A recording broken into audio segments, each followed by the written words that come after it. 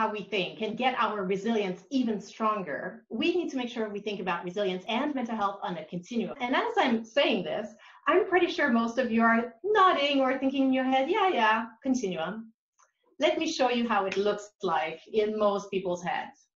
You're thinking, most of us are here, doing pretty well, and unfortunately, some people are struggling.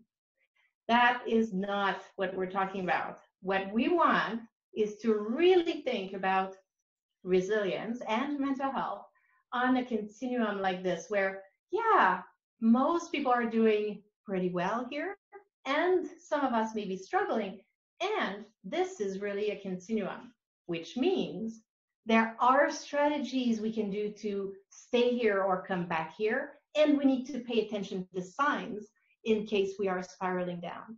And that's what we'll talk about today.